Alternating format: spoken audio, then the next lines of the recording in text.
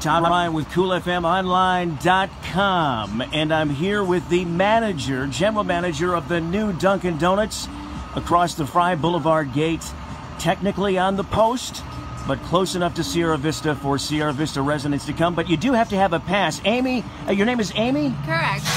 What's your last name? Rivera.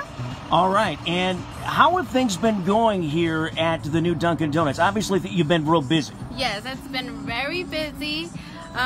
Donuts are going out like crazy. We are doing our best to keep up with it. We are still in training. We are getting better each day. So just be patient with us. Our grand opening is February 14th. So like I said, just be patient with us. We will get it together. So.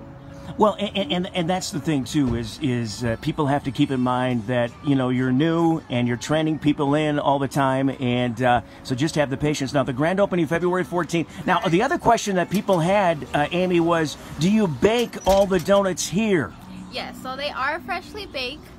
We do get our dough delivered here, and we frost everything.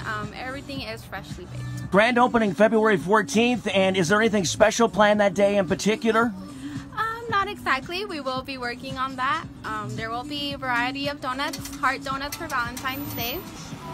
And will you be working on adding some of the other donuts that some of the other Dunkin Donuts have? Like they have this one online, this cookie dough and what is it, chocolate?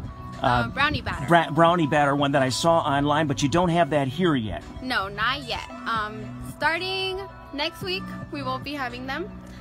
By our grand opening, we will have those as well. Those are Valentine's theme. Excellent.